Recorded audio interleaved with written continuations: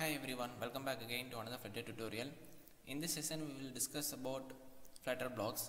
Just the same, it is a continuation of the part 1 video which we have posted a couple weeks before, in which we were discussing about, if you remember, we made use of a simple counter app with the help of block pattern, and in this tutorial we will be just dealing with the same, but here we have a simple age calculator app as an example, the same with the help of the block pattern, right?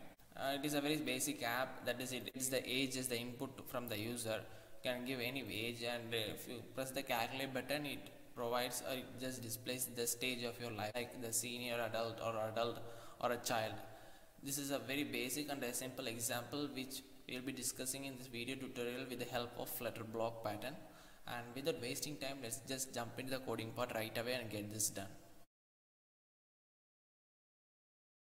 The first thing which you need to do is to add this dependency, which is the Flutter block, and always check for the latest version. As for the video recording date, 8.0.1 is the latest version. And after doing so, let's go to the main.dat file. Here in the main.dat file we have a navigation, initial route navigation to my home page. You can check it out right over here in the presentation folder inside the routes.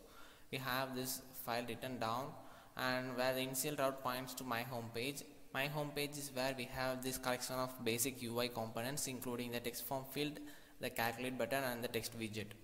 Right?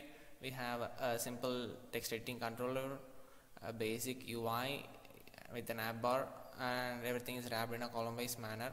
And collectively see we have a text widget, kind of spacing, and text input field, which is the text form field, and the button. Right? This is the basic UI where we haven't implemented the block pattern right now. Now let us just update this basic UI with the help of the block pattern and handle the states and the events. First, let's start with the qubits. The qubits are written down separately in this business logic folder, and if you want to create a qubit, you can just right click on the lib folder, and at the very bottom you get this feature to create qubits. It will create two dot files, one for states and events, right? By doing so, you can create a new qubit for yourself, but I have already created a qubit for this example, and I have named them as the age calculator. First, let's start with the states. In this example, we are going to deal with only one state, that is the basic initial state, but in the upcoming tutorials which we are going to post later on, we will be dealing with multiple states, so don't need to worry about that for now. Here we will be having only one state, and which is the age calculator initial state, and this state will be making use of the stage of life, which is a string. That is what you just saw, just like the adult or the senior adult. That is one which we defined over here as the string, and we have a constructor for the same. This is our state. This is a very basic state, and let's go to the events. Just by creating a qubit folder, this is the basic setup which you get predefined, and since we are having a constructor for the age calculator initial state, you just need to provide some initial value. For now I am just giving an initial value as a simple smiley one for the stage of life variable. Now, but you can just update that whatever you need. Okay, so this is our basic qubit structure with the basic state, a simple state, and a simple initial state with an initial value. Right? Now let's move on to the routes folder and update the routes first. This is our basic route. We just need to wrap this my home page inside the block provider. Just like this, you can wrap that my home page inside the block provider and mention the qubit which you are going to use for your app. In our case, it is age calculator qubit, and just define the same for the create state. With this, we will be able to easily navigate to the home page with the help of the block provider. Now it's time to create some logic. That is, whenever this button is pressed, we need to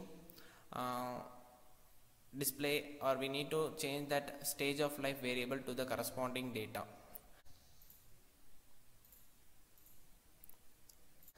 Let us now create a separate function for handling that on press event, and let me name it as update age val. And this age val function is going to emit a state which is the age calculator initial state. Since this is the only state we are having, we will be emitting this state on that button press event. Okay, and as discussed before, this age calculator initial state will be having the stage of life variable inside the constructor. So we need to pass some value to this. Since we are having this basic smiley as the initial value, here we need to provide the computed value based upon the value what we get from that text form field. Okay, that value we can just pass in as the parameter to this function. Now let me define a function which computes the age. This is a very basic function where I just made use of the if else statement, and you can just make use of this function. You can call it right over here with that by passing the age val which we got as a parameter. Now with the help of the value what you have entered in the text form field, will be computing the value for the stage of life and will be returning the string value which will be in turn emitted as the result of the state. Okay, now we got this qubits ready. It's time to move on to the UI part.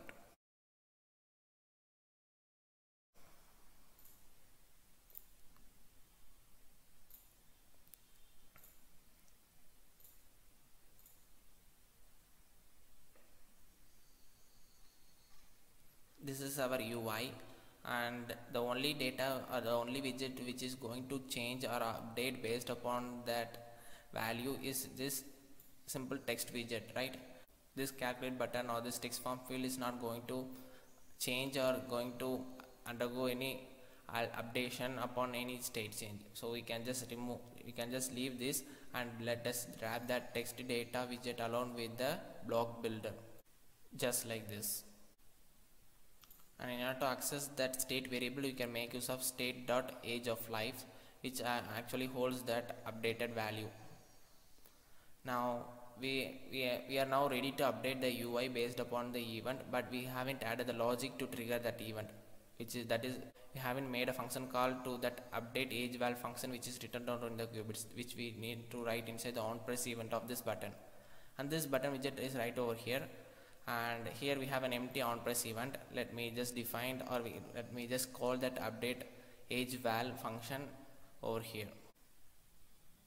Just by this we can make use of the update age val function call and pass in the parameter, that is the text editing controller value, as the parameter to this update age val function. Now I guess it should work fine. Let me hard restart. Let me enter a value. Enter something. Yeah, I guess it is working fine. Yeah, everything is working fine. Well, that's it guys. This is how you can manage the event and state in Flutter Block.